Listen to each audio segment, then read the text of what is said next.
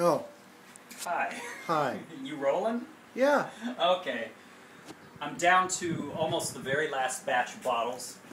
What I'm going to do is I'm going to do this batch, and then I'll have these bottles. I'm not sure if I'm going to do anything with this bottle or not. Oh, Coke. Yeah, this is the Coca-Cola that comes from Mexico. Yeah. Yeah, and so it was flavored with sugar and not high fructose corn syrup. I got it, Mona's. Yes, okay. But anyway, these will be the very last ones. This was the very last bottle of wine or alcohol that we got just before Ash Wednesday. Yeah. And it is now the Lent season, so you and I agreed to give up alcohol. And during this Lenten season, I am going to finish my wine bottle and wine label tapestry project. So I'm going to start. I'm going to take 4 of these, and I'm going to come back for those 4. Why don't you follow me into the kitchen?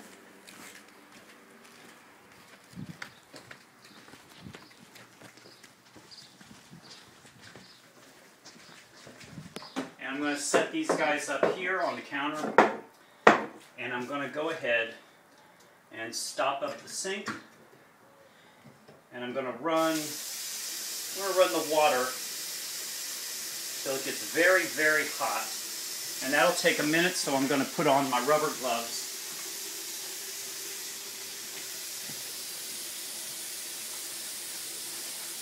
And as soon as this water gets really hot,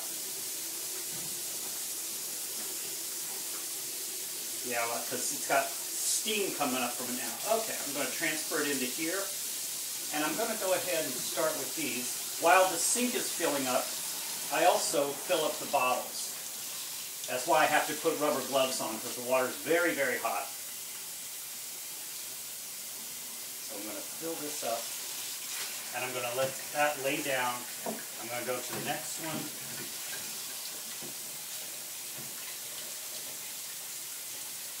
Basically, I'm going to fill these guys up, and I'm going to go back into the studio and get 4 more of these bottles, and I'll I'll fill those up and lay them on top, and it'll take about another 5-10 minutes for the sink to fill up, and then I'll let all these bottles soak for about an hour to an hour and a half.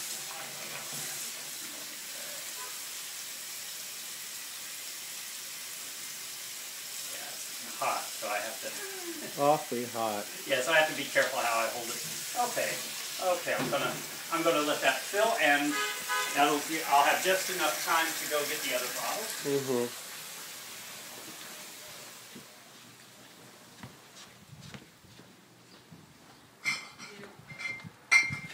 Yeah, I already got them. Okay. Why don't you follow me back into the kitchen?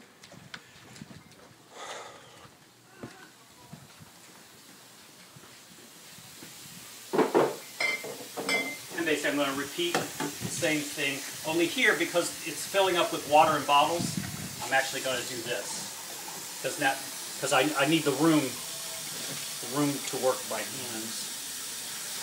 Okay, we're just going to let this one sit.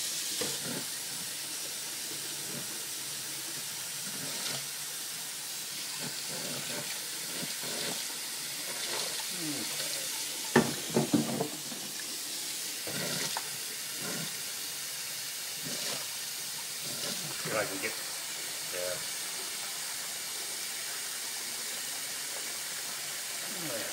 Oops.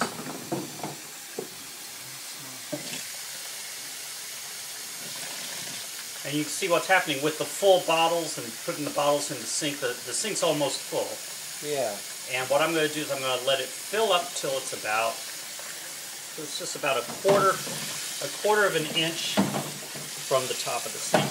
And I find it helps a little bit to turn these bottles around a bit so that the labels get good and soaked. But you have to be careful, because if you're a little too rough with the bottles, you'll rip up the labels. So you do have to be careful.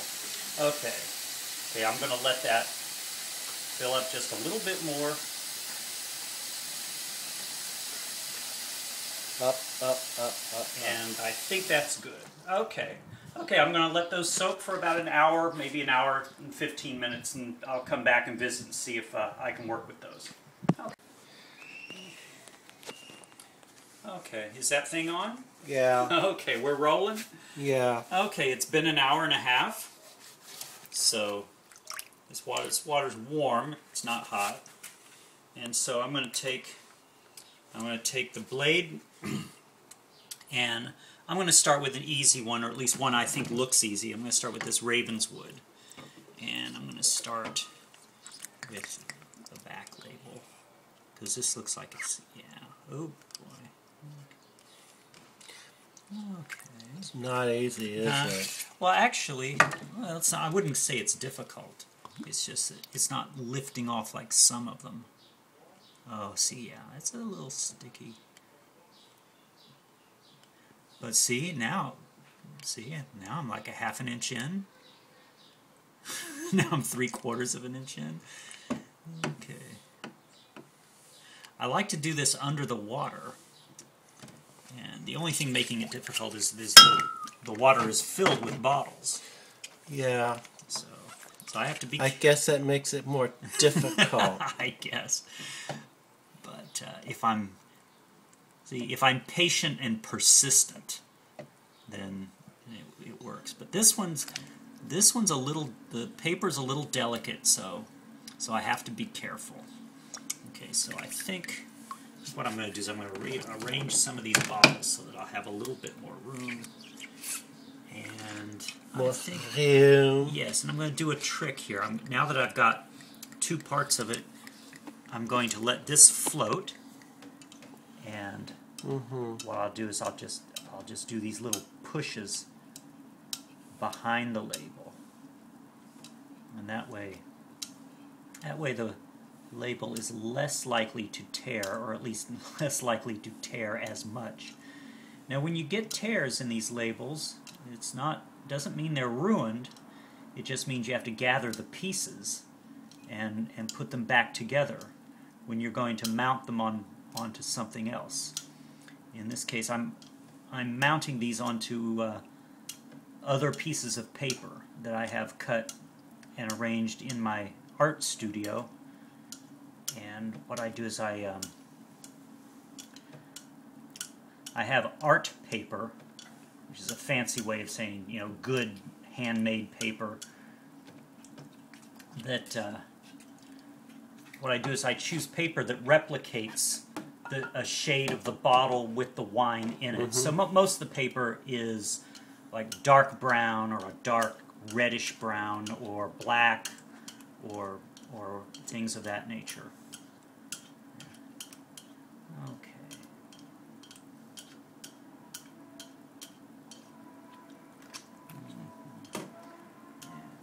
Yeah, you know, I thought this would be an easy one, but actually this one's pretty tough. This one's... Yeah, that it's proven to be very impossible. Well, I don't think I would go in for pessimistic exaggeration, because I'm almost at a point where it's coming. Ah, here we go. Here we go. Okay, so I'm gently going to put this to the side, and very gently I'm going to raise this up. Okay, I've got the part of the label that is not torn, and if I'm careful enough, God, boy, see, this one's almost like tissue paper,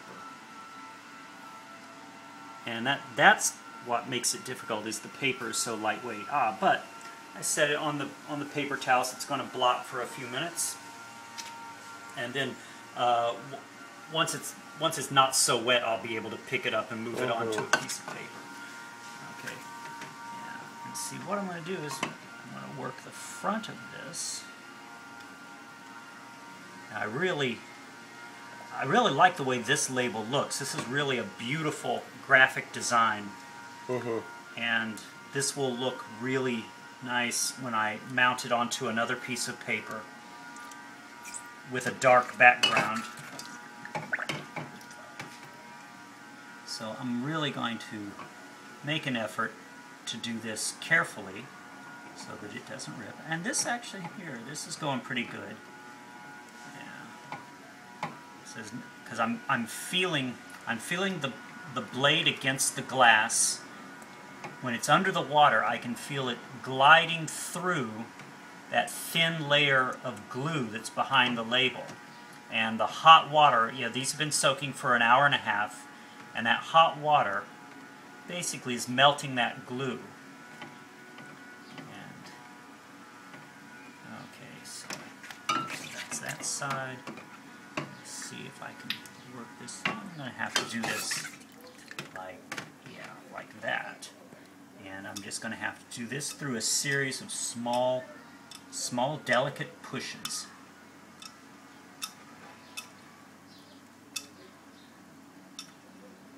And I can,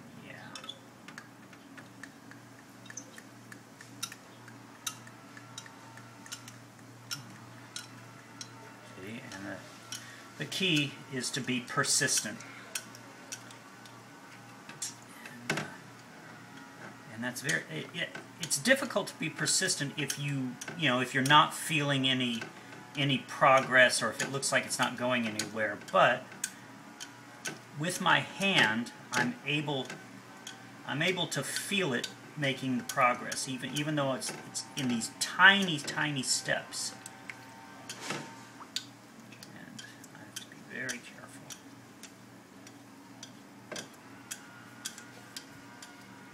I'm sorry this has taken longer than I thought. I looked at all these bottles, and I just thought to myself, oh, look at that Ravenswood. That's getting ready to lift right off the bottle. And I was wrong. This is turning out to require some effort. Yep. Okay, we're almost there.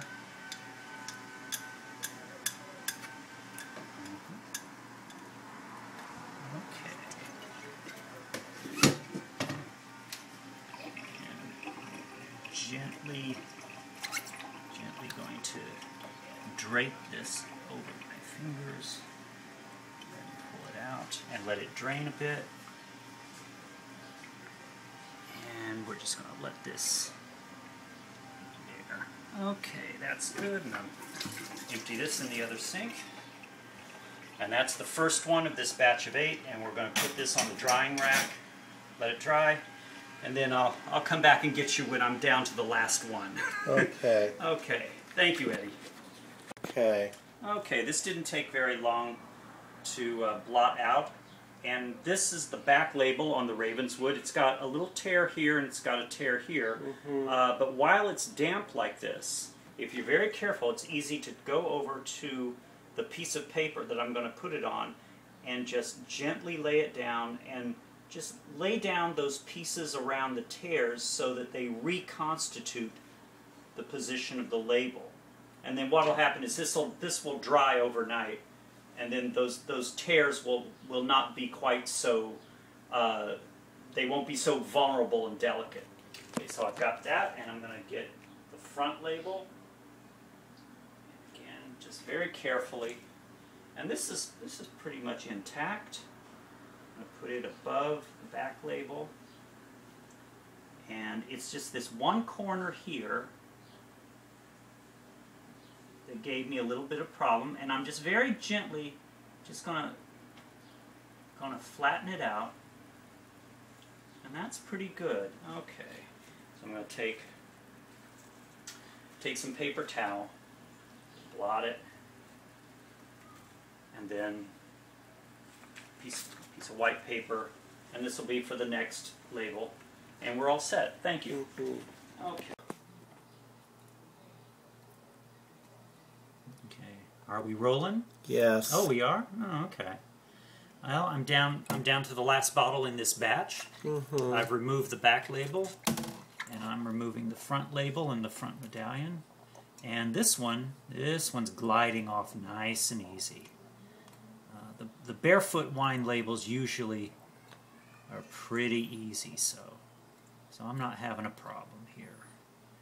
The ones I have problem with are the large labels that are on very thin paper, like tissue paper. But Barefoot brand uses a nice relatively heavy stock paper, And I guess they use that heavy stock because they when they print their labels, they have some embossing, and that sort of keeps the label pretty sturdy. Okay, so if you want to scooch back a little bit, there's the back label, and here's the front label, and we're just going to remove this medallion, and that's just gliding right across. You just slip that blade under the edge, and there we go. And we put this on the blotter, and then take this out, empty it, and drain out the lukewarm water. And basically, I've got 3 bottles left. I'm going to move them forward. I'm not sure what I'm going to do with this. The only thing that's going to come off is this like ingredient label, but I'll do something with that. And then I've got this one, and then this one that I attached this note to. That's the very last one we bought. We bought that right around Mardi Gras, Fat Tuesday, and we finished it on Ash Wednesday. Okay, so let's set this up to dry. And then next thing I do is I'm going to put this one on a piece of paper, and then I'll come back and I'll soak these in hot water. So let's see. I've got this. Yeah,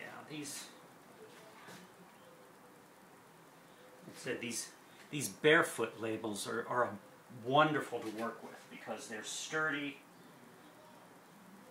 They keep their shape, and they're just a delight to work with.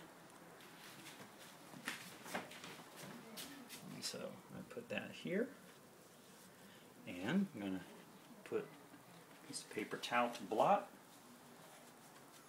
and then a piece of paper on top. Okay, now, and that's 8 labels are blotting and drying in this stack, and I've got my 8 bottles up here, and I'm going to transfer them outside so that they will be planted in the bottle garden.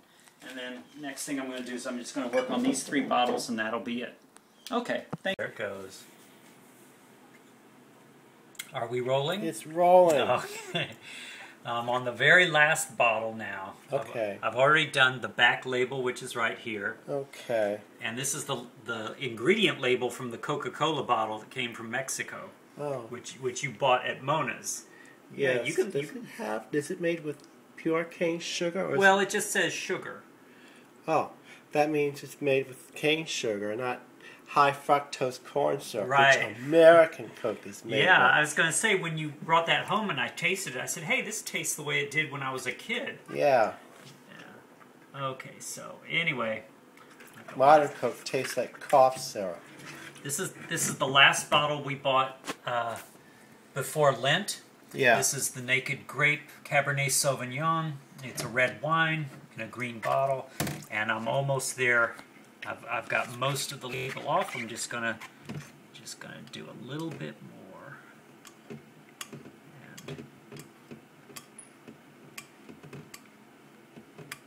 there we go. It's starting to glide underneath, behind that label.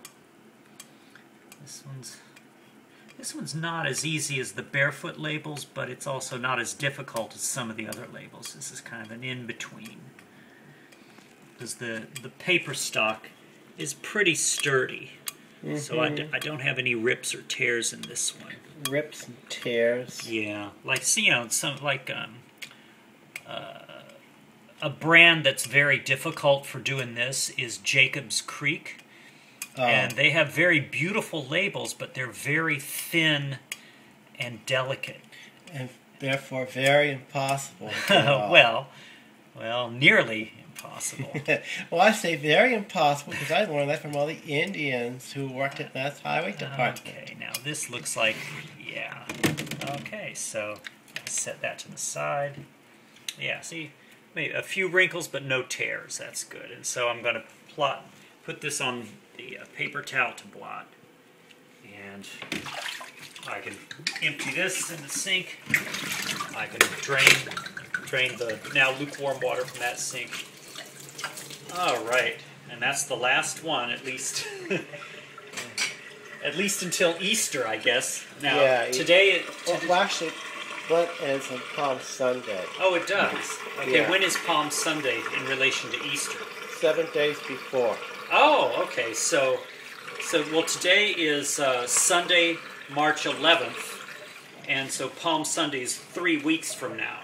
Mm-hmm. So, no more alcohol, at least for 3 weeks. Mm-hmm. Okay, thank you, Eddie. Okay. So let's see, I'm gonna... If you want, you can come over here, where I'm putting this on here, and you can just get like a minute of me putting it on the paper. There it is. And like I said, this label stayed intact because it's pretty sturdy. There it is. In the light. Mm-hmm. And so I'll just put some paper towel, on top of it. To blot, and that's good. And I've got one piece of paper here. I might as well put the this is the Coca-Cola label. I'll just I'll just put him there, and then I'll put these here, and then I'll put these under a book overnight, and they'll be dry. Let's see. Today is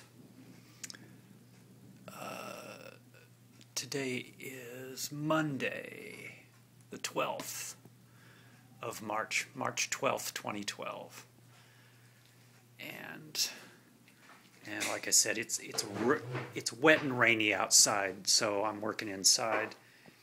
And here on the dining room table, I've got the last batch of the liquor and wine labels that I've been working on.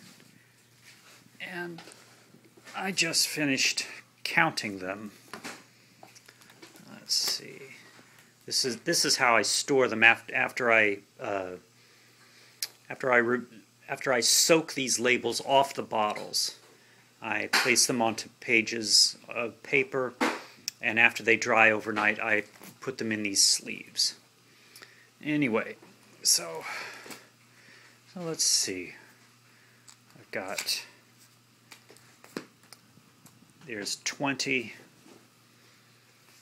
and there's 40, and so on. Basically, I've already counted these, and they go all the way up to 130. And there's the last one. Okay, and there's the note saying it's the last one. And so I'm going to take this three-ring binder. I'm going to walk it past the bedroom and into my art studio. This is my art studio. Eventually these labels will be mounted on pieces of paper, and they will be an extension of this project here.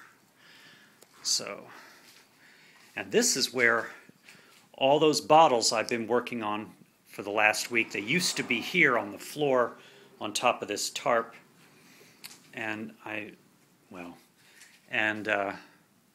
so I've got the bottles out of the way, and so now I've got room to walk in here. And so this guy here is going to go in this box with the other binders and the other resources for this project. So I'm just going to set him here. And